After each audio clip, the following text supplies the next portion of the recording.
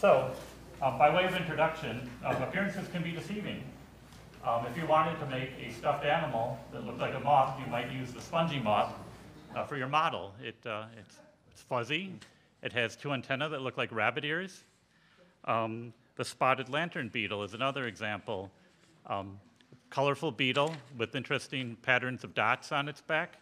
To the layperson, it may look like a ladybug even. But those two are very non-native, invasive species that are very destructive.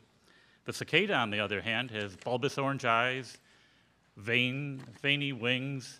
It looks very alien and threatening, but that is part of our ecosystem and has some benefits to our environment, which we'll hear more about today. So that goes to say that appearances aren't everything. And tonight, our presenters are going to talk about the three insects that I mentioned. So we have Dr. Frederic Miller. Dr. Miller is with the Morton Arboretum. He's the senior scientist of entomology. He currently serves as the acting forest health specialist for the Illinois Department of Natural Resources, actively involved in the Illinois chapter of the International Association of Arboriculture and the National Walnut Council. His applied research focuses on insect pests, diseases, and abiotic, that is non-environmental factors affecting urban and rural forests. He received his PhD in urban entomology with a minor in plant pathology from Iowa State University. Then Mike Collins, friend of the Olmsted Society, frequent presenter with us, is the arborist for the village of Riverside, and has been so for 19 years. Prior to his arrival in Riverside, he worked at Cantini Gardens in Wheaton, yep. As the grounds arborist and the Morton Arboretum as a research assistant. He's a certified arborist for 25 years. He volunteers as a municipal director with the Illinois Arborist Association, a co-chair of the Tree Stewardship and Planting Work Group. They are working on the restoration of the urban tree canopy by 2050. And he received his master's from the University of Illinois at Champaign-Urbana, where I believe he was a student at one point of Dr. Miller. So I think Dr. Miller will begin the presentation. Okay. So welcome them. Thank you. Co-worker, co-student. Yeah, right. Good evening. I'm going to go without the mic. Can you all hear me in the back all right? Yes. Good. I have 3 kids, and I'm used to yelling, so not a problem. Good to be with you this evening. As indicated, I'm going to kind of lead off here, talk about the periodical cicada. We're going to talk a little bit about its biology and what to expect, which I'm not sure what to expect right now with the weather we're having, but we'll see what happens. A little bit on spongy moth, and then Mike's going to come up and talk to you about the specific plans you have here for the Riverside area in terms of how you're going to deal with that. So we'll try to make it informal in the sense that if you have immediate questions, feel free to ask, as long as we don't get too far afield, because we do need to stay on schedule tonight. So also the little cards that came around on the spotted lanternfly, hopefully most of you got one. If you need more, we can get those to you.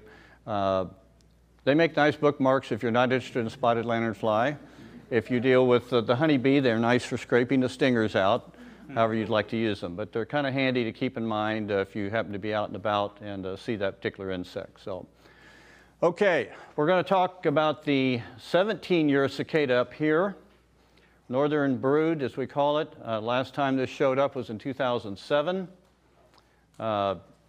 The other one, the 13-year, is going to be the one basically in southern Illinois. We will have a little bit of an overlap down just a little bit north of Springfield, Petersburg area, if you're familiar with the Lincoln sites, New Salem area, and a little bit to the east of there towards Decatur. That's where it's going to get really noisy, and people will probably think the end of the world's coming, but it's not, okay? Up here, it'll just be our normal 17-year event. So just to be clear, cicadas are not locusts. You may hear that in the media. You may have heard that in the past. First of all, locusts are grasshoppers. They're just migratory grasshoppers. They have I'll try to stay out of your line of sight there. Chewing mouth parts, They eat plants, chew them up. If you've ever dealt with that, you know that they can be quite destructive. I had a great aunt that lived out in western Kansas as a young girl, and she wrote in her memoirs about how the crickets and the grasshoppers would come through and eat all the crops, and then they'd come in and eat the curtains and their clothing. Because back in the early 1900s, we didn't have synthetics. Permanent press, all that stuff, everything was out of cotton, natural fibers. So you not only could lose your crops, but you could lose your clothes and your curtains and everything else in the whole shebang. So quite destructive insects, of course. There's still locust plagues in other parts of the world. Cicadas, on the other hand, piercing, sucking mouth parts. Pierce, suck. I don't mean to be crude, but that's the way they feed, okay? Same way the mosquitoes feed. So this summer, I want you to try something with your neighbors, with your friends. Say the mosquitoes are really piercing tonight.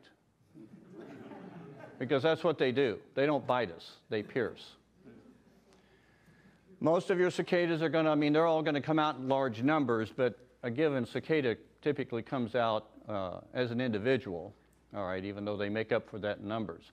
And they are the different species and different schedule than what we call the annual cicada, which we hear late summer and into early fall. So they're the big, much larger cicadas that have the green and black markings on their bodies and then the clear wings and the silver underbelly.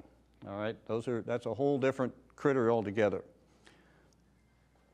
Whoop. All right, I know it's going to be hard to see in the back. I will point out the colors. The brown we have here is our northern brood, as we call it. You can see it's going to catch virtually all of northern Illinois. That jumped on me, that's good. It's going to overlap a little bit over in northeast Iowa. We're going to share a little bit with them. And our Wisconsin friends to the north. But the bulk of them will be coming out in this area right here. The blue, light blue, which encompasses most of Missouri, all the southern part of Illinois, and really parts of the south and southeast, is the 13-year cicada. That's normal schedule, nothing unusual about that. As I pointed out, the real interesting area will be right along in here. Like I said, just a little bit north of Springfield, a little bit east towards Decatur. That's where you'll have both. And if you and I were trying to talk to each other, we'd have to be yelling, much louder than I am right now. That's how noisy it'll be.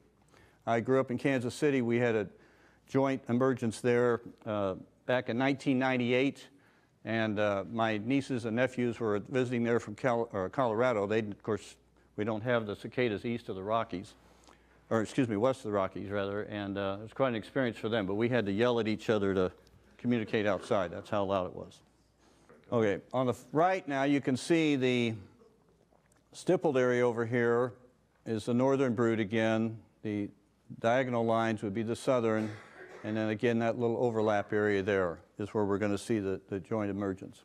Okay, last time this happened, Thomas Jefferson sent Lewis and Clark to the northwest to find out what he bought. Sight unseen. Louisiana Purchase. So over 200 years ago is the last time this mathematically happened. I'm pretty confident I won't be around for the next one. So, but quite an interesting history there when you look at that, and the fact that all the things that have taken place since then, of course. So there are 3 species that make up the northern brood. You can see them here listed. 4 that make up the southern brood. They're all different species. Now, they can tend to hybridize to a certain extent, but they pretty much keep to themselves. And I know this may sound a little goofy, but when this event happens here in a few weeks or a month maybe, if you listen real closely, you can actually tell the difference between the calls. Now, they call each other by that noise they make that some people find very obnoxious. That's how they're communicating with each other. They don't have social media, they don't have dating services to find each other. They have to do it by putting out a certain frequency of sound, and we call that calling. And if you listen closely, you can hear the different species. They're subtle, but you can pick up on it. So that's the way they communicate. One of the big questions I've been getting is, when are they going to show up? They won't tell me. I'm talking about the cicadas now, all right? If you are involved with growing plants or observed anything at all, I think if we could interview the plants, I think they would be very, very confused after this winter and spring that we've had. And here we're, what, probably a month ahead, maybe, close to it, which is very hard to predict. But some work they did back in Maryland, a colleague of mine, Mike Ropp, at the University of Maryland, and back in 20, when they had their big emergence, they came up with this formula. Basically, bottom line is they predicted at 64 degrees Fahrenheit at the 8-inch depth for soil. That's when they started to emerge. And they got a very good predictive correlation there in Ohio during that year. Also did some work in Kentucky as well. So that's what we're hanging on. We're gonna go for the 64 degrees Fahrenheit. Now, from what I've heard recently, as of last week, we're in the upper 40s, low 50s on soil temperatures at 8 inches. So we got a little ways to go. We'll see what happens. The wet soils are going to take longer to warm up than a dry soil would because of the amount of evaporation that has to take place. I did talk to a colleague of mine yesterday. They said that they were digging down, just digging around and finding them. So they're pretty close to the surface right now. So it could be one of these things that you go to bed one night and wake up the next morning and they're here. But we're going to shoot for the 64 degrees. We're going to do our best to try to give people as much warning as we can. But we'll see how it goes. Now that will vary, of course, where they are. You know, if they're in a wooded area where they're not getting as much sunlight to dry the soil out, it may take a little longer. Just depends on the situation. How many of you remember the 2007 emergence? Okay, good number of you. Okay. A lot of people have asked me, are they going to be as bad? I don't like to use the word bad. As exciting as they were in 2007. I want you to think back where they emerged from and what's happened since then in terms of the area. Has it changed? Has it been developed? Is it pretty much the same way it was before? Because if it's pretty much the same way it was 17 years ago, you'll probably have a comparable number of cicadas. That plays into whether you need to protect your plants or not. We're going to get to that a little bit later. So I want you to kind of be thinking about that while we're going along here. How many of you are familiar with degree days? I know you better be. No. Okay, I bring that up because you see there we have between 500 and 600 degree days. That's the other thing that they determined in Ohio and Kentucky, correlated pretty closely with the emergence. Degree days are simply a measure of warmth. So we use a base temperature. You'll notice there it says, for those up front, it says DD and then a subscript 50. That implies a 50-degree threshold temperature. Most of my insects don't really do anything physiologically, developmentally, once it gets below 50 degrees. They just kind of sit there. They're kind of like we are when it's 10 below zero. We don't really want to go outside. All right? So when we have, the way we calculate degree days, I'll move through this pretty quickly, but you basically take the maximum temperature and the minimum temperature for a 24-hour period. You figure the average, so add the two together, divide by 2. If the average temperature is 51 degrees or greater, then you accumulate degree days. Now today it was what? Near 70 or better, I think. And I don't know what it's supposed to do tonight, maybe in the 50s, not too cool. So let's just say 70 and 50. 70 high, 50 low tonight. This 24-hour period is 120 by 2 is 60. 60 minus 50, we picked up 10 degree days today. Wow, I love that kind of reaction. I used to teach math at the community college level, and it was like, I sure didn't hear that. It was like, ugh. Math, again, that 4-letter word. All right. You do that each day, and you start accumulating. It's a cumulative total. Now, normally we start that March 1 in a given year. This year, we had such a warm February, we probably picked up a few degree days even in February this year. So if this trend continues, we may have to back it up to January 1, doing our math. But anyway, each day you add those together. So when we say 500 to 600, we've accumulated that much warmth, if you will. all right? Now plants, you can usually use the 32 or 40 degrees as your base temperature because they start doing things a little bit earlier than the insects do. But that's what degree days are all about. And I think right now we're pushing 100, at least in this area. Now just to give you some perspective on that, and I don't mean to steal Mike's thunder here. Spongy moth eggs typically hatch between 100 and 200 degree days, base 50. We're already at 100, and we're only in the first couple of weeks of April. Usually we look, and I say usually, we look at mid-May, early to mid-May, even sometimes late May before we see egg hatch. That's how far ahead we are in terms of degree days. And as I tell people, your calendar is only good for your social life. Not going to help you with pests or anything we've talked about here because every year is different. Everything's on a different schedule. The day of the year, of course, is just numbering from January 1. Okay, cicadas have what we call a gradual or incomplete development. Eggs are going to be laid this summer by the females. Those eggs are going to hatch into nymphs, or what we call immatures. They are going to look very similar to the adult. They're going to feed basically the same way. In fact, they're going to drop to the ground and spend the next 17 years there. Okay. All right. And in 2041, they'll be back again. Whether I'll be here or not, that's another story, but they will be. The nymph right here, you can see this is the one we normally see with the annual. It's the same body structure. That's the immature. This is, of course, the adult. Bright red egg, or bright red eyes, burnt orange wings, jet black, shiny black bodies. Now, normally we don't use color too much with insects because it's too variable, but in this case, that'll work. They're pretty color-coded. They're going to be about half to two-thirds the size of the annual.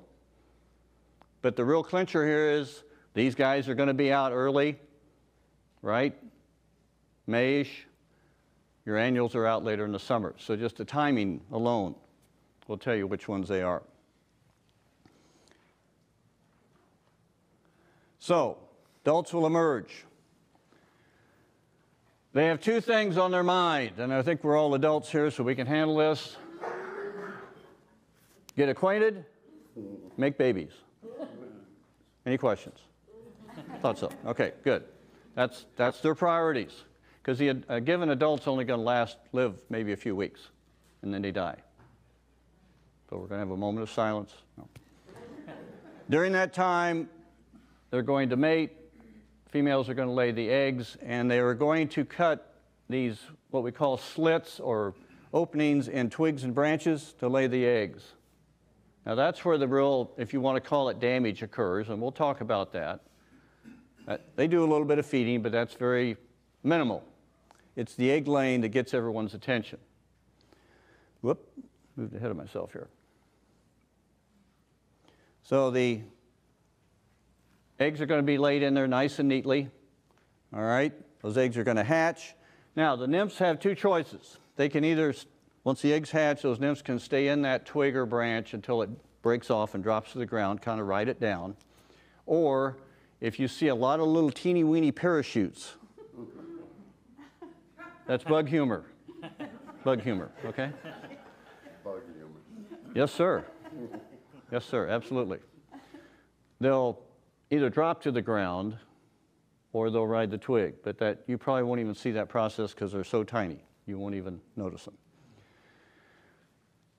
They burrow into the ground, 17 years. On larger, mature trees, plants, you're going to see a little bit of flagging. We call it flagging. You may have heard this relative to Dutch elm disease, oak wilt, some of these pathogens that affect some of our trees. Just don't be alarmed by that because that's probably going to be very common if you're in a cicada area, if they've emerged. Because what they're going to do is those twigs are going to break off, they're going to die, and then they're going to snap off. Now we have twig girdlers. We have insects that actually girdle the twig and they'll snap off. They're a completely different insect. I don't know about you all, but I have some really squirrely squirrels in my neighborhood, and they chew on everything. All right? So there may be some of that as well, but if it's fairly consistent throughout the canopy of the tree, that's more than likely cicada damage. Again, it's just a natural pruning. We don't worry about it on mature plants. It's not a big deal. Where it will become an issue possibly is on some of your smaller plants and shrubs. Okay, so I mentioned the adult feeding is minimal. The females have a saw-like ovipositor. Literally cuts a slit or opening in that twig or branch. Pretty amazing that they can do that, all right? They'll lay about 20 eggs in each of these egg nests, and they can lay up to 600 eggs. Pretty impressive. But they also have to do that to ensure that some of them survive, right? Because there's going to be a lot of things out there that are going to take them out.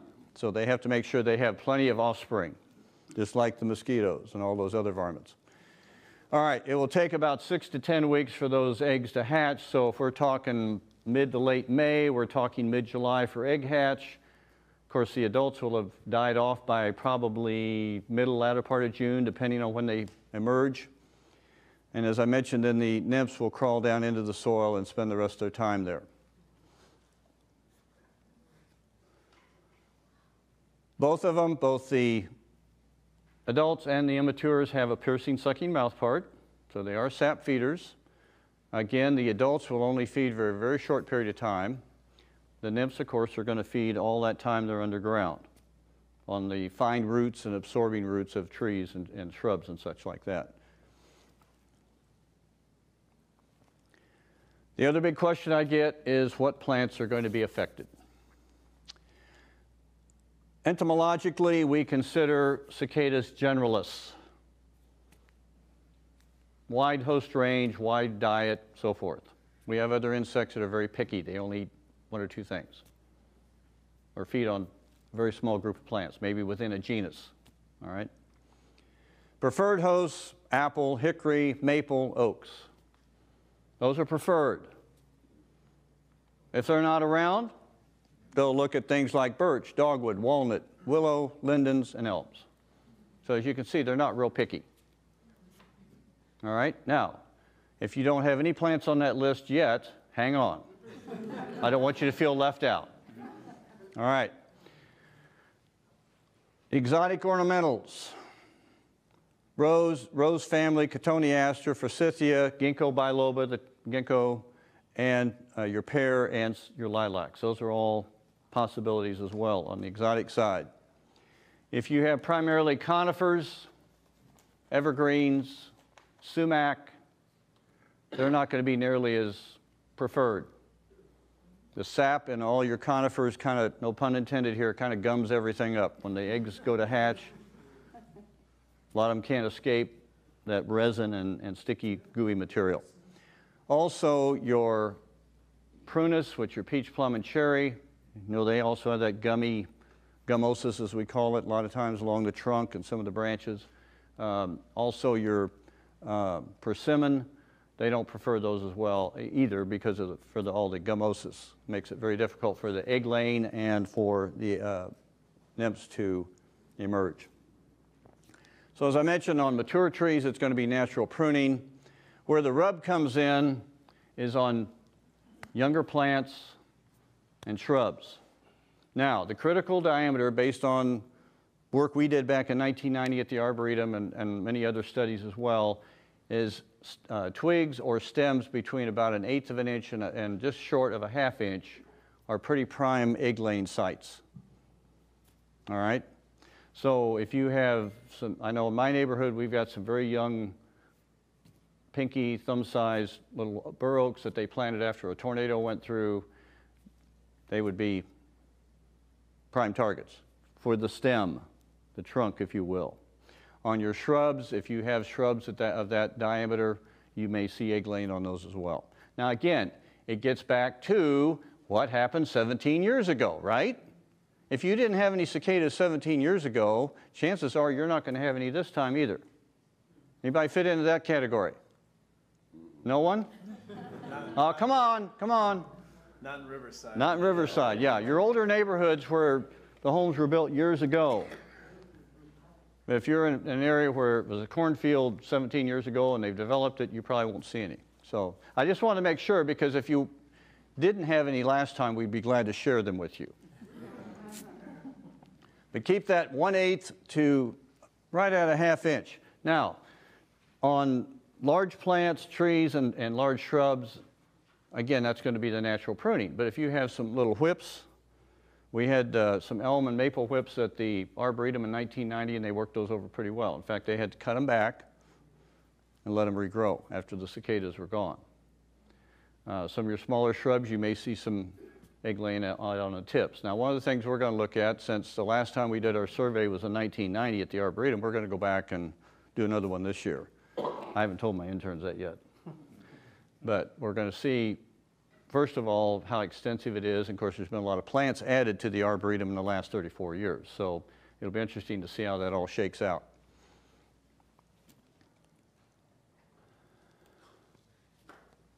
You might think that with these, literally millions of these insects out there feeding on the roots of trees, that they might have some long-term effect. There's been no evidence of that. A few studies have looked at this. Oh, maybe a slight reduction in health of the tree for a few years, but then they come right back. And if you think about it, that feeding is spread out over 17 years anyway. It's not like all at once. So very manageable for trees and plants that are healthy for the most part. We did a study. We looked at around 140 different groups of plants at the Arb, both exotic and natives. They did a study in Delaware as well a few years back. They found a slight difference, slight preference for the non-natives or exotics. We didn't find really any significant difference. So like I said, they're not real picky. They'll go after native plants as well as exotics. One thing, though, that we're going to look at pretty closely, and I've read this in the literature, is plant architecture. If you have a really bushy shrub, lots of stems, full shrub, you may see more egg slits or egg nests overall, but there'll probably be fewer per stem because they've been diluted or spread out. If you have a shrub or a plant that is fairly coarse in its growth habit, fewer stems, and you may see more per individual stem. But we're going to kind of look at that and see if that holds up as well. But that's one thing they've noticed.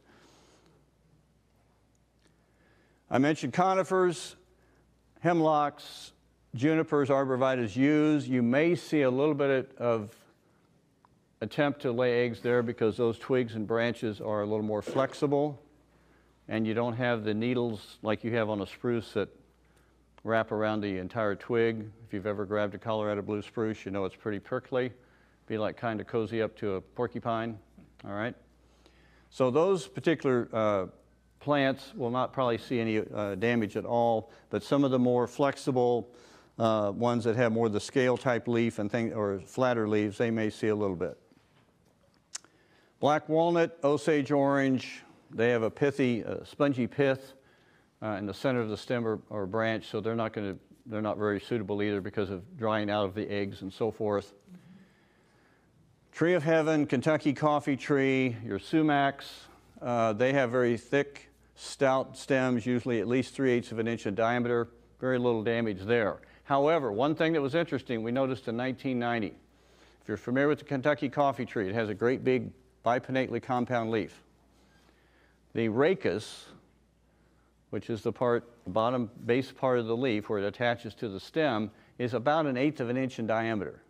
And we actually found areas there where the cicada tried to lay eggs in that rachis. So it's like the 1/8 of an inch is the key. That's the key diameter for them. But if they're too stiff or too stout, they tend to leave them alone. One study they used, they looked at light. Apparently, some of the plants are more out in the open, were more attractive. Now, we saw this similar type thing with emerald ash borer. Ash trees that were out in full sun seemed to be a little more attractive to the insect or were easier to find than trees that were kind of hidden or mixed in a wooded area. But this is just one study indicating they might use solar. I don't know. I don't think they use the eclipse as an indicator, though. All right. As we said, there are really no significant effects from the nymphs feeding.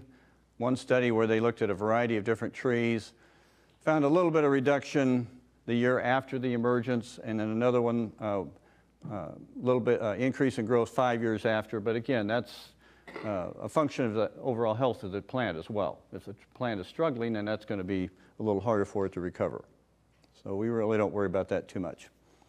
So in 1990, we looked at 140 exotic and native plant genera at the Arboretum. We also looked at about 14 different urban parkway tree species. Bottom line, most of the plants healed over within 1 to 2 years, calloused over the wounds. All right. Some took a little longer: alder, lilac, hackberry, some of the oaks, the lindens, honey locust. Some of those took a little bit longer to heal up, but we didn't see any major impact on the plants. Now, what you have to understand, this is very disappointing for an entomologist or a pathologist, because we're always looking for problems. We're gloom and doom. Okay? We're gloom and doom. But nothing happened. No diseases showed up on the wounds, no insect issues, so it was kind of a, okay, that's a good thing, but it was kind of disappointing. We were looking for something exciting. I know for you that was a blessing there that we did. So, how are we going to deal with this event? First of all, I want you to enjoy it. It's a unique biological event. Longest life cycle of any insect we know about. The adults will only be out for 2 or 3 weeks, maybe 4 at the most, so enjoy it. You have children, grandchildren, get them out there, expose it to them. Let them see what's going on. This is the only time we entomologists get any positive press. It takes 17 years every time, all right? The rest of the time it's EAB, Spongy Moth, whatever, okay? The bearer of bad news. Yes, yes. If you can hold off, if you've got plans to plant some woody plants, really small material, if you can hold off till after the emergence or even into the fall, that should be fine. Now, if you've already got, I know I've talked to people and they've already got their plants ordered. I was with a group last week. They're going to have a lilac sale. You wonder how I got out of that room alive, right? Yeah. So if you can put it off, that would be ideal, but I know in some cases that's not possible, particularly with the industry, landscape and nursery industry. You can cover the plants with netting if you need to protect them. Again, that goes back to knowing what happened historically, all right, and how severe it was. From what I understand, most of the Hobby Lobby and other stores have sold out, so you may have to go to Amazon or on the, online to get the netting. But it needs to be a small enough mesh so they can't get through it. So if you're using mesh to keep birds off your garden or your small fruits or whatever, that's going to be probably too large. They'll go right through that.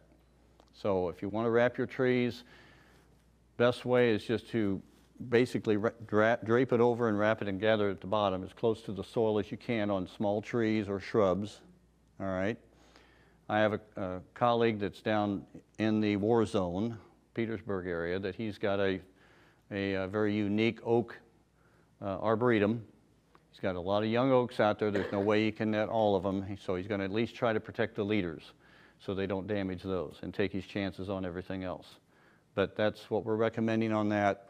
But please take the netting off when it's all over. Don't leave it on. All right? I know that sounds silly, but you'd be surprised. And we have people that plant plants in plastic pots and they don't take them out of the pot. That's the truth. That's the truth.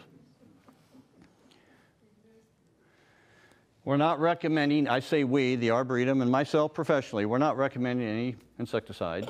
Number one, it's not effective. We tried it in 1990. It didn't have any impact. They did work in Maryland again in 20. It didn't have any impact. Really didn't affect anything. Plus, you had the risk of all the collateral damage, all your beneficials. The adult females landed on the plants that were sprayed, didn't phase them, it didn't affect egg hatch, so we're not recommending any of that at all. It's not practical on a large scale, and it's just, like I said, a lot of collateral damage there. All right. Any questions? Well, we said you're going to take some written questions. Pardon me? Yeah. So I'm going to move on to, if you want to have some questions on periodical cicada, feel free to write those down if I missed something. Otherwise, I'm going to move on to spongy moth. How deep do they go? Pardon me? How deep? Good question. Most of your tree roots, your fine absorbing roots, are usually in that top 18 to 24 inches. So I'm going to say, just based on that, that's probably going to be in that range. But they are, of course, working their way to the surface. But, and we're using the 8-inch depth as our measure for soil temperature. So, yeah, foot and a half, probably. I really don't believe, most soil-dwelling insects don't migrate a lot either horizontally and not too much vertically. Japanese beetle grubs, for instance, may move a little bit up and down vertically, but yeah, once they get there, they pretty much stay put. All right, spongy. Oh. Mind if I just make a few No, go right ahead. So I just wanted to share with the group, I've already been starting to get phone calls about the cicada, of course, and panic over the damage done. I just want to sort of reassure you all that in my first round with the cicada here in Riverside, I do not recall losing a single tree in the way of mortality.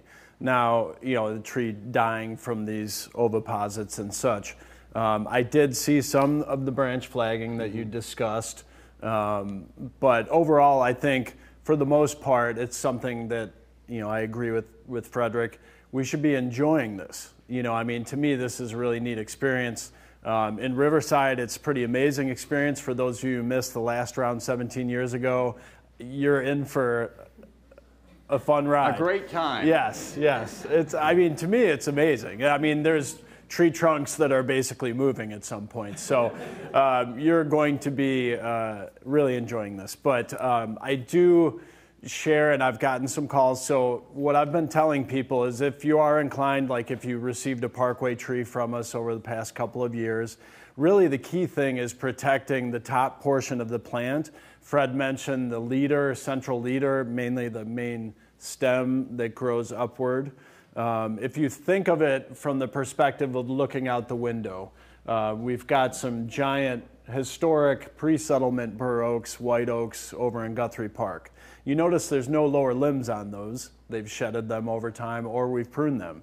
So if you think of the lower limbs on a smaller parkway tree, those limbs are all going to be removed over time. So really, if you lose a branch here and there or you have that flagging, those are really, from an arborist standpoint, a temporary branch. We're holding on to those while the tree is putting energy from photosynthesis. So ultimately, those branches will be removed. So I don't think you need to be incredibly worried, but I do recommend protecting that central growing point on the tree if you can. We have over 900 trees that are 2 inches and smaller in our tree inventory. So from the village's standpoint, it would be impossible to protect them all. So we are basically going to let it ride with one exception. And this is what causes foresters to drink at night. So I often joke that Mother Nature manages me more than I manage it as a forester.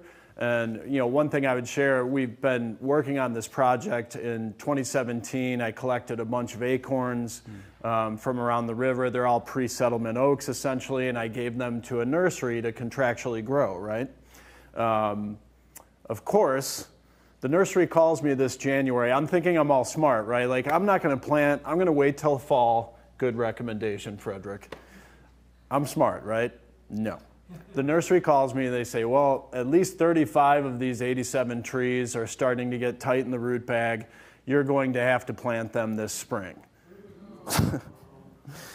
Needless to say, I didn't sleep very well for about a week trying to come to grips with this, but I am going to do the netting experience with all of you as fun homeowners. Even though my best laid plans were to avoid this issue, sometimes Mother Nature makes me do things I don't want to do. As all of us. But anyway, I just wanted to share that. And also a huge shout out to the Frederick Olmsted Society. They have been key partners in the donation of these worth trees. We're going to be planting some this Saturday with Riverside Brookfield as part of their day of service along Blooming Bank Road. So with that, I will pass it back over to Frederick. Thank you. Just to reiterate the idea of enjoying. A lot of people, I've talked to people literally that are going to stay in their house the whole month of June. That's going to be a long month. And other people will feel like the world's coming to an end. But I do have to share one story with you. Actually, two. In 1990, when it came out, my wife, future wife, was living in California. So she came back to here for a short visit right in the middle of the emergence. And I thought, you know, this will be a good test. We'll see if she really wants to marry an entomologist. She handled it quite well. 33 years later, we're still good. She was staying with some friends in Western Springs, so we were walking around at night, and of course all the cicadas were beginning to die and lay along the sidewalk and all this kind of stuff. But on the way to the airport to get her, I was over here on 55th Street. I'll never forget, I'd stopped at a stoplight. It was kind of a warm day. I had the AC going. Of course, windows up, I could hear the cicadas. And I came to a red light, and I looked over to my left, and there was this young man sitting in his car at the light with me in the other lane. Both windows were down, but the cicadas were flying through his car. Again, being warped, I was laughing my head off. This was hilarious. Just watching these like this, you know, his head was going back and forth. And the minute that light changed, he was gone. So anyway, if that's the worst thing that happens to you, you're good. All right, spongy moth. This used to be known as gypsy moth. I learned it that way for 40 some odd years. Now they've changed it, but whatever. It's known now as spongy moth. This is one that's been around since the late 1860s, came over here right after the Civil War. Major pest even today of a lot of our forest trees and urban trees. Unfortunately, its preferred host is oak. It does have many different hosts, several hundred, but it really likes oaks for some reason. This is the one that overwinters as an egg mass. Mike and I were out back in January, one of those nice, after the week of winter that we had, or actually just before the week of winter. Actually. Yes.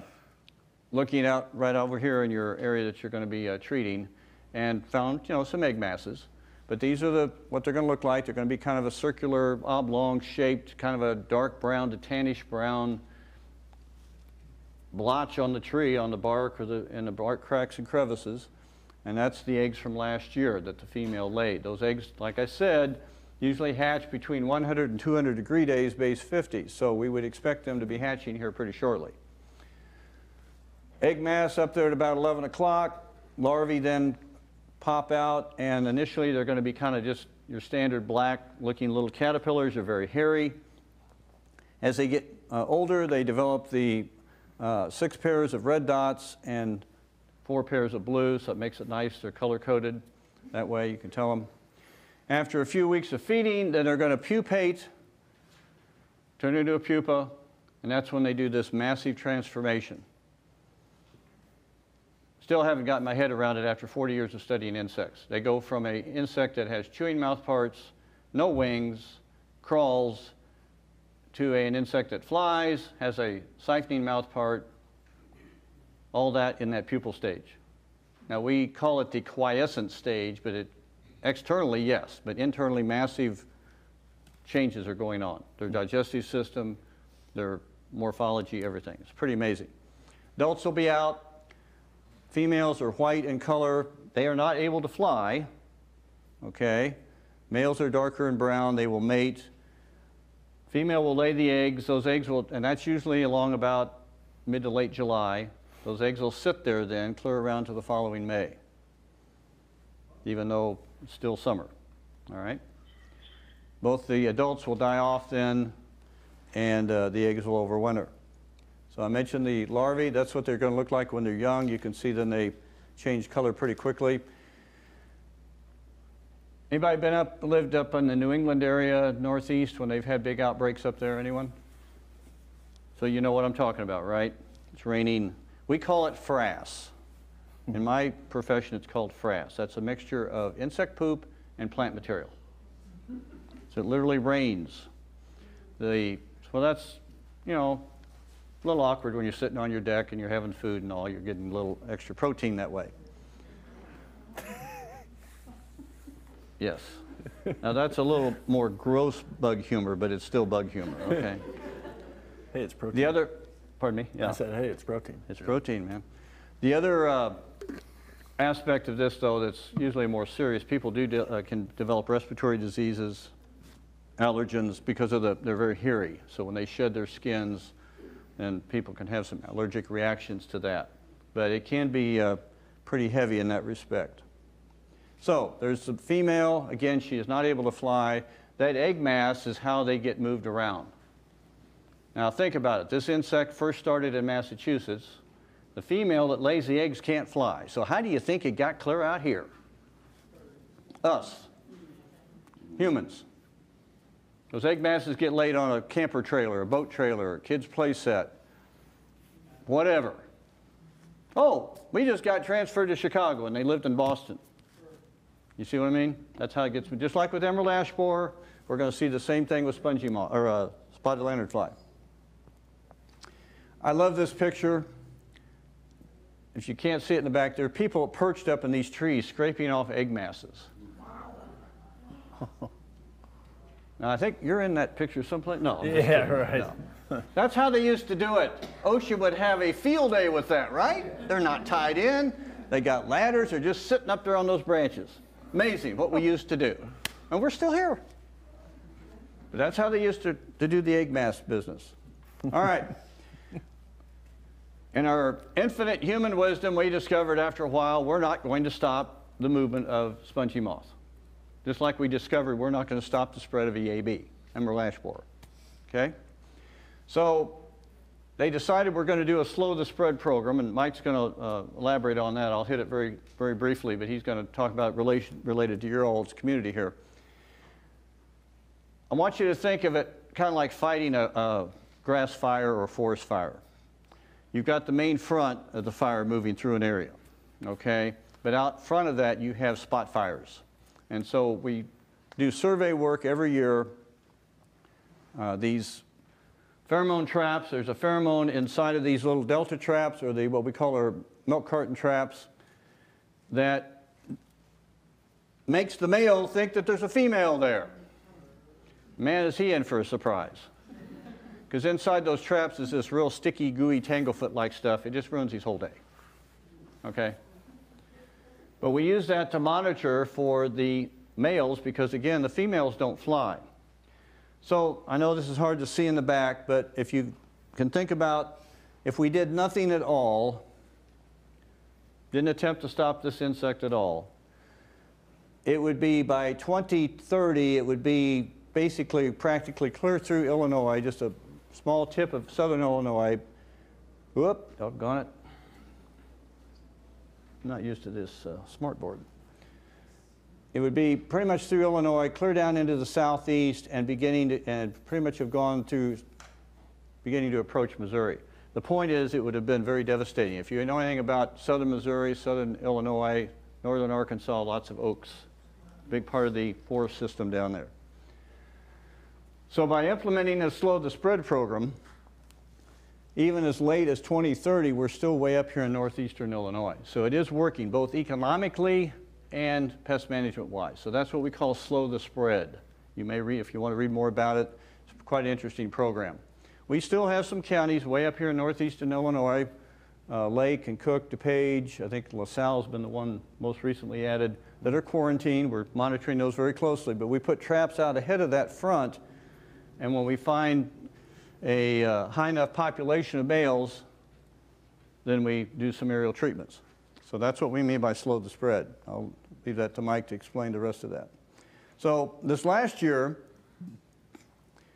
they had quite an influx of males, large numbers from the previous year. So they went back and looked at some of the weather patterns, and the area that really got hit hard with lots of males was up here in northwest Illinois. They also had a similar experience up in southwestern Wisconsin, so we could blame it on them, all right? And northeastern Iowa also had a similar experience that we had. And people are scratching their head because the insects shouldn't be moving northeast to southwest. All of our prevailing winds in the spring and summer are which direction? West and southwest, right? So we actually should have been blowing them up into Wisconsin. But they went back and looked at the weather records for this last year, and there was a unique weather event where the winds actually shifted and were blowing northeast to southwest. And so we think that's how a lot of these males found their way down into our area. We call that a blow-in, not a blow-off, but a blow-in. All right, so we'll see. This summer we'll tell the story whether we have an infestation going or they're just a bunch of males that got caught in that wind event and got blown into Illinois. But that's how weather can really impact things. All right, I just covered that. Management-wise, and Mike's going to elaborate on this, they usually use the pheromone flakes, which are little teeny-weeny, fiberglass, I think, or something related to that. They used to be flakes, but I think they've pivoted to something else now. But they're impregnated with the pheromone. I mentioned that males and females communicate by pheromones, chemicals, sex pheromones. So the female gives off the sex pheromone, the male, that's how they find each other. All right? These pheromone flakes are impregnated with the female's pheromone, and so when they drop this over a large area, I like to use the analogy, it's like if your significant other had a particular type of perfume or cologne that they wore, and we put you into a room, blindfolded you, and all the people in the room all had the same cologne or perfume, and you had to find your significant other. That's what we're trying to flood the area with the chemical. Not too many of you are smiling. That's so we're trying to saturate the area so that the males and females can't find each other. Okay? BT is another approach, usually helicopter or it can be fixed wing depending on the choice there. But again, Bacillus thuringiensis, it's a bacteria specific to moths and moths in particular, like spongy moth, Eastern caterpillar and all those, but it's very specific to those and is a good way to apply it aerially as opposed to going in with a really harsh insecticide. Okay. Also, we've done some work. I used to, when Dr. George Wurr was with us, he and I did a lot of work. We kind of had this joke going. He provided the trees, I provided the critters. So we do these preference studies to see which types of plants were preferred by some of these. I've just thrown in a few examples. Again, more of an idea of what is possibilities out there if you are replacing plants, trees in particular. There's some of the hornbeams that appear to be less susceptible. They're not resistant, just less susceptible to things like Japanese beetle and spongy moth. So there's a few of those that are out there available if you're wanting to look at those as replacements. Whoop. And then on the elm side, a lot of these, of course, were ones that Dr. Ware developed with his work. You can see quite a few of the hybrid elms that we have out there not only are less susceptible to JBs and spongy moth, but also Dutch elm disease and some of the other maladies that the American elm has suffered from. So Zelkova is one I think it's really got good possibilities. So these are just some suggestions out there that we have been able to work out. Some are in the industry. A lot of them actually, a lot of these are out there in the industry, in the nursery industry. So, okay. All right. Mike's going to come up and talk to you about specific that. Yeah, thank you. Hello, everyone. It's a tough act to follow. Frederick knows his stuff. And actually, Frederick invited me tonight just saying, why don't we pony in the spongy moth situation in Riverside. So I'm really honored to be included because Fred was my boss. You know, I worked for him at the Morton Arboretum. He was on my master's committee, so it's just really neat to partner with him, and I appreciate the invite. You're welcome. I won't waste any time here. I wonder if I can, nope, don't do that. Oh, God. Say what? Oh, there we go. All right. Going the wrong way. Okay, now we're off and running. So I figured I'd start by just reviewing some of the history with spongy moth in Riverside. When I actually got here in 2004, I did note that we did have an infestation in Scotswood Common, which makes a lot of sense when you think of it. That's probably some of our most dense oak population, and that's the preferred host of spongy moth. Back then it was called gypsy moth, which you know you've been doing this a long time when they're changing the name of things on you. So it's kind of been an adjustment. So if I accidentally say gypsy moth, I mean no offense. And actually what I read was an entomologist, I'm just going to put these all up. An entomologist was a part of that. At first I thought it was more of a politically correct thing, but apparently an entomologist spearheaded this because of the spongy egg mass texture. If you've ever seen one, they're probably about an inch and a half long, sort of tan buff. You notice I keep looking at Frederick to make sure I'm saying the right things here. But anyway, so in 2005, I sort of hit the ground running and started reaching out to the Illinois Department of Agriculture. This obviously was very concerning to me, especially being that 20% of our tree inventory, public tree inventory, is in oak species. So this could be potentially devastating for Riverside and its oak population. So I sort of hit the ground running and started doing all sorts of things. We did moth trapping, which Frederick mentioned, the pheromone trapping and that approach. You can see the Delta trap and milk carton trap. Those experiences counting the moths in those traps are quite harrowing. It's sort of, you know, a little bit of everything in there. It's not just the moth. You have like, you know, I don't even want to get into that. But, you know, the other thing I found humorous that I found really endearing to Riverside is I started doing this tree banding in Scotswood Common, which is really not the most effective way to manage spongy moth, but I thought it was really funny because the community started referring to them as tree skirts, because you would take burlap, tie a string around it, fold it down, and since spongy moth will feed in the canopy and then go down on the trunk to hide predation, basically they'll go to these little skirted areas and hang out. And then what you do essentially is come there in the morning while they're still sleeping, get some soapy water, stick them in there, and watch them scream. Revenge, you know. But either way, that's kind of tree geeky stuff. So in 2006, after 2005, I had noted that the defoliation that was taking place was fairly notable. We had collaboration with IDA in the way of the moth counts, and we were able to show that there was a decent population. And then I also kind of said, hey, you know, Judy Bartopinka, lives in Riverside, and, you know, kind of did a little bit of that massaging. And long story short, we basically collaborated for 2 aerial sprays of BTK. That's the Bacillus thuringiensis Christachii. It's a bacterium, and essentially, if you do gardening, you've been exposed to this. It's a natural occurring bacterium in the soil, very specific to caterpillars. Basically, what happens is if it feeds on a leaf, its guts basically explode if it's been coated with BTK. So mission accomplished. That's how you knock the population down. So in this collaboration, they did those 2 sprays. You can see about 587 acres between Lyons and Riverside. There's also a little blurb over there by Salt Creek, I think in LaGrange Park, but you'll note that the focus was on the river corridor, and that's a lot how these insects tend to blow in and move around. So that was a big focus. Almost the entire first division was sprayed twice, and that was in May. And then they also did a pheromone flake drop in late June, early July, and that's just to confuse the mating. So that effectively helped knock that population down. And then the next, in 2007 and 2008, essentially I was doing a lot of evaluating, monitoring for defoliation. We continued trapping and turning those into IDA.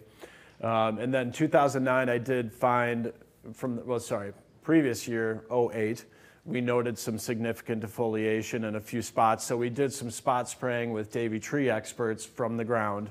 And these were in very small, localized areas. And that essentially got us to 2023. So kind of funny, actually. I got a call from a resident in Scotswood Common, or adjacent, I think, Christine Anderson, you in the house by chance? No? Yes? No? Anyway, shout outs to her. She gave me a call and said, I think there's a bunch of spongy moths flying around in Scotswood Common. And I said, what the hell's a spongy moth? You know, I was so used to gypsy moth. But anyway, long story short, I went out there. I said, oh, I know exactly what this is. And I mean, there was extremely heavy moth activity. You could not miss it. They were all over the place. The males mainly. The females don't fly.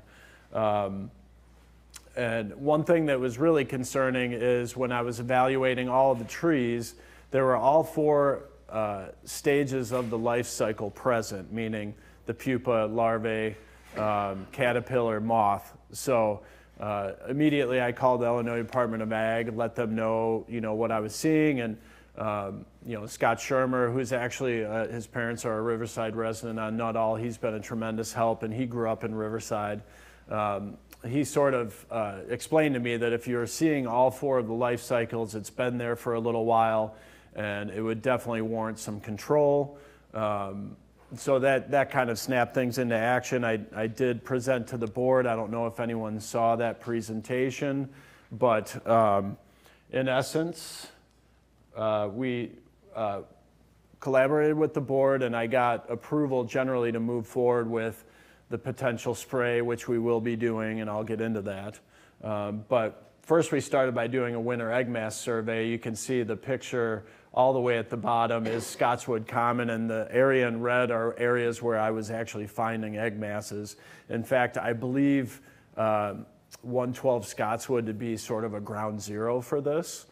Based on our evaluation and all the egg masses that we're seeing. In fact, Frederick came out and harvested some of the egg masses. Are those growing yet? They're still in my fridge. Ah, okay. Yeah. Right. Anyway, Riverside Spongy Moth. Right. Oh, yeah. They'll definitely get credit. Yeah. The gift that keeps on giving. Yes.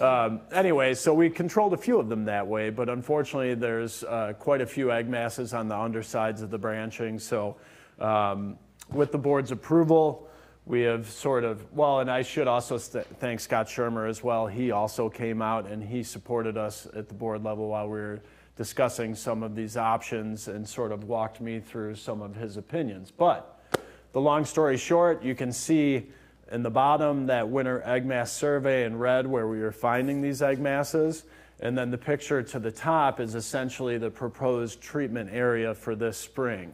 Now, to Frederick's point earlier, you know, the season's moving a little faster and we're a little warmer than we're used to. So I've been talking with the Illinois Department of Ag and the helicopter service that we'll be engaging with. They're going to have a meeting on the 15th. You know, obviously we're all a little concerned that things could jump out ahead of us pretty quickly. But one thing I would point out, you know, it's about a 31-acre treatment area. Cost of this for 2 aerial sprays of BTK is going to be just under $14,000. But what we did is established an area that's going to have sort of a buffer. So there's what we're seeing in the way of egg masses, and then there's also the potential for sort of an outlier or something that pops out ahead. So we're proposing a little bit wider swath than where we're just seeing the egg masses. So that's in essence what we're going to do. And then following that, I'll be monitoring for defoliation in the spring. And then after that, I'll also be trapping moths in collaboration with IDA just to monitor the population. Our hope is that this treatment will knock things down, and God willing, I won't have to deal with this for another 15 years or so. However, Mother Nature, you know, she has her own way, and I just, like I said, I get managed by nature more than I manage it. Don't tell my employers that, though. So I guess, you know, I would just wrap things up by saying that, you know, this is a really challenging insect. Frederick had mentioned the damage that it's done. You know, my goal is just to mitigate it. I think there's potential that we could have some defoliation, but the idea is to monitor and make sure that our pre-settlement oaks are protected for the future. You know, my larger concern is with some of the recent droughts and also being urban trees out in a turf setting. They're under a little bit more stress than, you know, an average forest tree. So I just think it's important to be very proactive when it comes to this issue. And that's the approach that we're essentially going to take. Beyond that, I could certainly pass it back to Frederick for spotted lanternfly. I don't know if anyone had any immediate questions, concerns.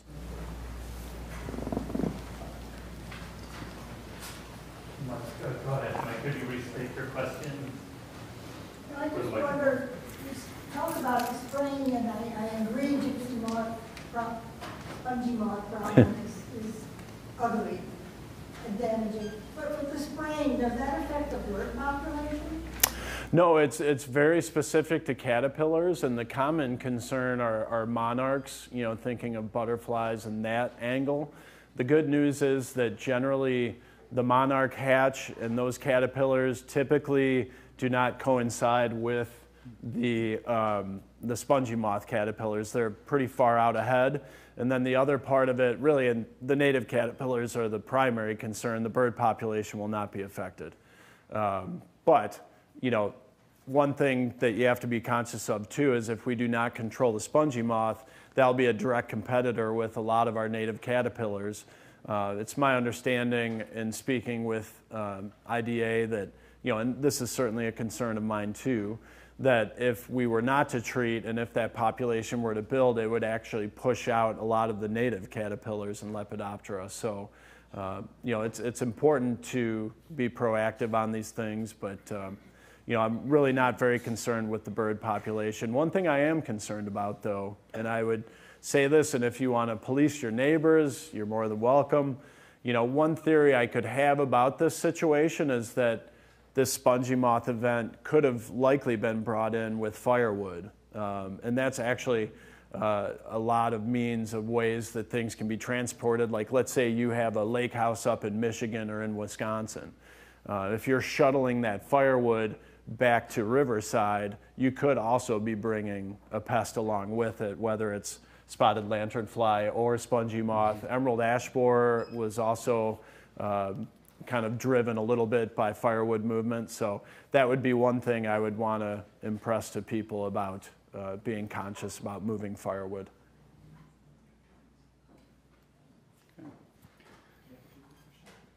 Do you mind?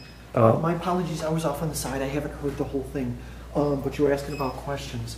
When it comes to gypsy moths and some of your more destructive, irritable cicadas and such, is anyone looking into, are you guys considering or keeping an eye on, such as the Cas9 CRISPR experiments they're doing in the Florida Keys with mosquitoes? What it is an all-male gene that gets transferred to the next generation. Essentially what happens is all of the babies are male, and they pass that on. So after a few generations, the entire population collapses. No pesticides, no problems, no issues. Is that something you guys are familiar with? Could you talk about it a little bit? Are you looking into it? Is anyone else looking into it? The potential is essentially, if it works, you've got decent control with no effort once it establishes itself. I don't know of any, I don't know, yeah, he was talking about genetic manipulation and that sort of thing with the males and such. They've done it with screwworm flies down with cattle in Texas, Mexico. Was very effective there. I don't know of any efforts with spongy moth, and to be honest with you, I wouldn't want to do it on the cicadas because I think that would be tragic to wipe out an insect like that. But there are a few of the medically important insects where they do that, where they're trying to look at, but you have to make sure that I know this sounds a little strange, but you have to make sure that that male who's been altered behaves like a normal male, because if he doesn't, the females won't have anything to do with it. And since, again, we're all adults here, I think we can understand that, okay? So if you get they do that through various means, it's always tricky that way, plus it takes a lot of funding and you got to keep it going. But with mosquitoes, yeah, I know they've tried that in a few cases. Right, so nothing immediate, but nothing that I'm aware of, no. Okay, thank you very much. I'm just going to hit this very quickly because I know we've gone over just a touch. Spotted lanternfly, how many of you have heard of that before I passed out the little cards? Good. I kind of call this Spongy Moth 2.0 for the reasons Mike just mentioned about how insects get moved around. All right. This first showed up in Pennsylvania. They think it came in on landscape materials, hardscape materials into Pennsylvania. It since now has moved to Michigan, Ohio, Iowa, Indiana, and we joined the club last year. We didn't want to be left out. They found an infestation in South Cook County. I was just at a meeting last week. They're going to go back and monitor for that again here next week, actually. to see if it's how extensive it is and so forth. But it has been documented here in Illinois. Right now we have the egg masses out there that were laid last fall. People describe it as kind of looks like mud, dried mud on the trunks of host trees, particularly things like tree of heaven, all right, which is very common in along railroad right-of-ways, abandoned fields, places like that. That's what you're likely to see here for a few more weeks. Once those eggs hatch, you're going to have these somewhat different looking critters out, okay? Reddish nymphs with the white spots. Eventually they'll turn black with white spots as they mature, and they're not nearly as picky about their diet as the adults are, and I'll get to that in just a second. They'll feed pretty much throughout the summer. Then the adults, of course, will come out. It is a plant hopper, very effective plant hopper. They can fly, they have wings, but they're not nearly as effective at that as the hopping effect. And both of these life stages, since they have gradual development, they feed on plant sap. So they produce a lot of honeydew. Honeydew is liquid poop, insect poop. That's probably the nicest way to say it. So if you've ever had your plants infested with aphids, whiteflies, mealybugs, you know what I'm talking about. That's that sticky, gooey stuff that shows up, or some of your scale insects. That usually follows with a fungus called sooty mold. The plant will look black, the leaves will look black. That's a fungus that feeds off the honeydew. So this is what you're going to encounter. Right now, the Department of Ag is just monitoring this. I don't think it's going to be a huge problem for us in most cases. This is not an EAB thing, all right? It's going to be more of a nuisance. People may go out and sit on their deck, get up, their deck chair sticks to their bottom, you know, stuff like that. Or you may go out to get, you may go out to get in your car and there's this sticky stuff all over your windshield, and of course then you make the fatal mistake of running your windshield wipers, and that just makes it worse. All right. But it will feed on, it really likes tree of heaven. It will feed on walnut, willow, some of the others out there. For some reason, and we don't totally understand, the female really prefers the tree of heaven, the adult female. Now the nymphs, like I said, feed on a lot of things. But the adult females really like that tree of heaven. That seems to evidently stimulate ovulation and egg laying and all that sort of thing. So that's something we're trying to really keep an eye on. If you have tree of heaven in your neighborhood or whatever, keep an eye on it, see if you see any of the immature stages of the adults. Where it is a problem, the insect really likes grapes. So it's turning out to be a real problem in vineyards. And I think some of your tree fruits, I think if it gets into southern Illinois, who was it mentioned? Cobden. Somebody, yeah, I'm sorry. Yeah, down in that area where a lot of the tree fruits are grown and a lot of your vineyards, and that could be more of an economic problem. I think for us, most homeowners, landscapes, it's just going to be a nursery thing. But I just wanted to alert you to it. You have the little card. Keep an eye out for these. If you do see those, please let us know, and we'd be glad to come out and investigate, because we do want to monitor for it. But I don't think they're going to do any widespread treatments or anything like that. So, do we have any other questions? Or? We have questions, yes. Okay. All right. So, the first question, sorry. I mean, actually, there's some questions related to your map, so I want to go back to that. Maybe towards the front. Let me scroll up here. While we're looking here, I should mention the Landscape Advisory Commission threw together a nice FAQ on cicada, so feel free to grab one on the way out if you don't have one already. Looks like some of you do.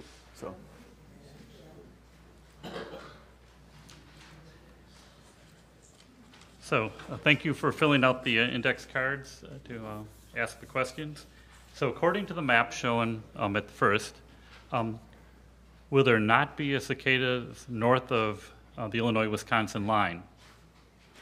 So that's the first part of the question. Oh, did we lose the... We lost the map. Maybe it's the next one prior to it. Okay, let's see here. No, there will be... Whoops. There we go. There will be the emergence of the 17-year in southern Wisconsin. Probably kind of in the Madison area and south, down towards the Illinois border. So they'll definitely have some activity up there. Northeast Iowa, and in the northern half, or yeah, pretty much the northern half of Illinois. Does that answer the question? That was my question, yeah.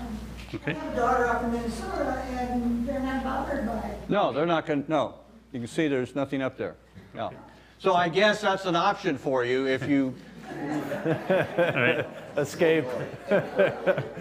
So the second part of that question was, are cicadas mainly in central, southern, and eastern U.S.? And it looks like they are. Yeah, this is it. They're really, once you get over into eastern Kansas, that's pretty much as far west as they go. And the periodical cicada, just a little tidbit that you can bounce off of your neighbors and show them how educated you are. They're only native to North America. So again, unique, right? The annual is globally, but the periodical, as far as we know, is only native to North America and even this eastern half. So we're really privileged. So the next question is, how did the location of the southern Illinois brood split? So according to the map, you have areas of light blue on one side of the Mississippi, I guess, and then you have some scattered light blue in the southeast. Is there any? Well, from what I read, these guys went with the Confederates, and these no. Each of these broods have developed on their own schedule. They're all on a different. I know you can't see this, but if you go on the internet, I just Googled the periodical cicada map, and this popped up. That's how I've used it. But they're all color-coded here, of course, and they're all on a different schedule. So they all developed independently based on their climate. Of course, obviously, the farther south you get, the shorter the period is versus the northern ones. But they're all separate populations.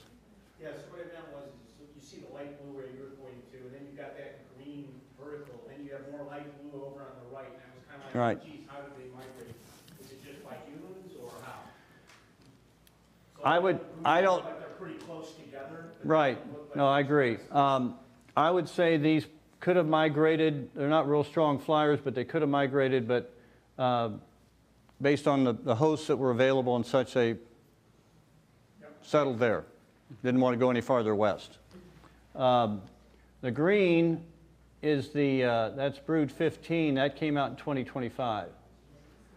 And the red was the one that came, let's see, this red is 2013. If you remember, about 2021, all the big thing about back in the DC area and all that, they had all that emergence, okay? And a lot of Indiana and Ohio, if you remember, there was a lot of discussion about that. We thought we were going to get some in Illinois. There were just 3 counties there in extreme east central Illinois that overlapped. But yeah, they don't recognize state boundaries, which is why I like insects. They're apolitical. All right. So the next question is, should you cover succulent plants, especially like those in a planter on a porch? Their own question was about succulent plants, herbaceous plants. They're only interested in woody plants. You don't need to worry about herbaceous. That said, if you have something that's really fibrous, that's a herbaceous, like a geranium, or they might attempt that, but they're more interested in the woody plants. So you don't need to worry about your garden plants or flowers or anything like that. They're going to leave those alone. Okay. Yeah. I think I can answer the next one. Do they crawl on houses, garages, door entry? We used to, in 2007, we had a southern-facing white storm door. They seem to love it. So yeah. Structures are fair game. Now, another that brings up, just jogged my memory. Something else we'll want to pay attention to in 1990 when they came out, they were out really pretty much late May that year, and we had some nights in there down in the upper 30s, low 40s. And of course, the Arboretum is situated there in the kind of the DuPage River Valley. It gets a little colder there. And I remember each morning going in and seeing how things were looking, and a lot of them weren't able to either emerge from that shell, we call it, that exoskeleton, or if they did, their wings were distorted and they weren't able to expand them and dry them. So that will be, and I didn't mention this earlier, but when those insects emerge like that, or any insect emerges, it's kind of comparable to childbirth in humans. It's an extremely stressful event. They are totally vulnerable to predators, the environment, everything, until they can get those wings expanded and dried where they can fly. And you've seen that with butterflies and moths. Same thing applies with these guys. So if we were to have some really cool nights below 50 degrees down in the 40s when they're trying to emerge, that's going to impact how many of them make it and how many don't either.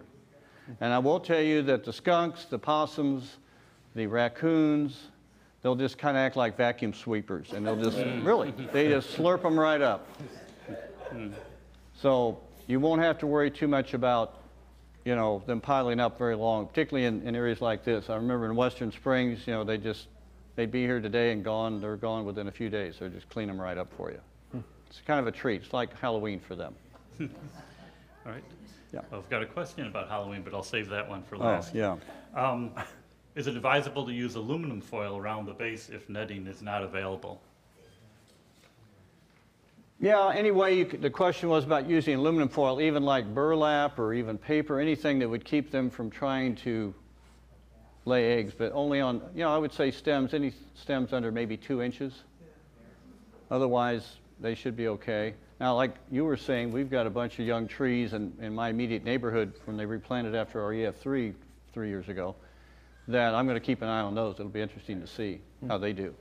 But yeah, anything that you can keep a physical barrier that would keep them, that would be fine. But again, I would get that foil off pretty quick as soon as it's all over with. And you'll know when the volume drops, right? You wake up somewhere, oh, it's quiet. Then you'll know.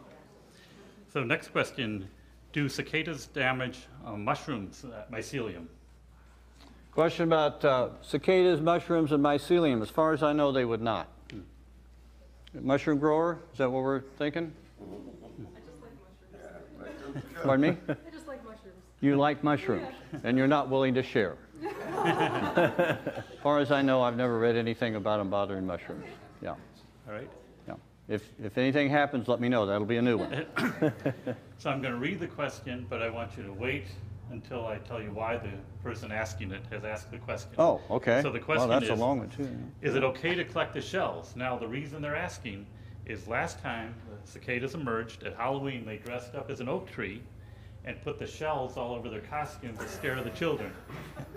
So now you know why they want to do it, but is it okay to collect the shells? Shells are fine. I've got tons of them. I'll have students bring them into me as well. No, it's just an old chitinous exoskeleton. Our skeleton's internal, theirs is external. That's when you step on them, they go crunch.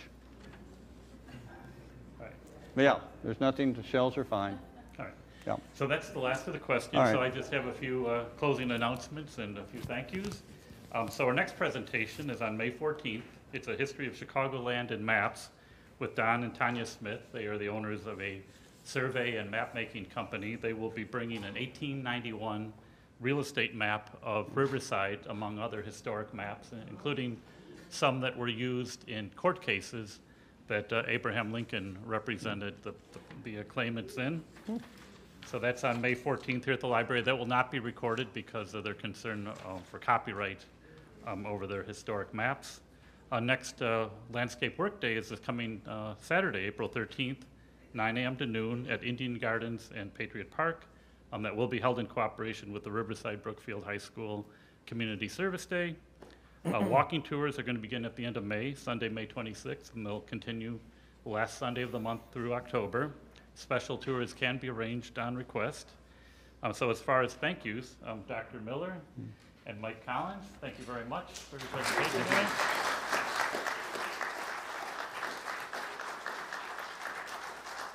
I'd also like to thank the Riverside Landscape Advisory Commission who prepared the one-page handout and were co-sponsors of this presentation. Brent Bowles, Diane Silva, and the Riverside Library staff, and thank you, they're always good friends to us. Riverside TV, and thank you all for attending. Good night.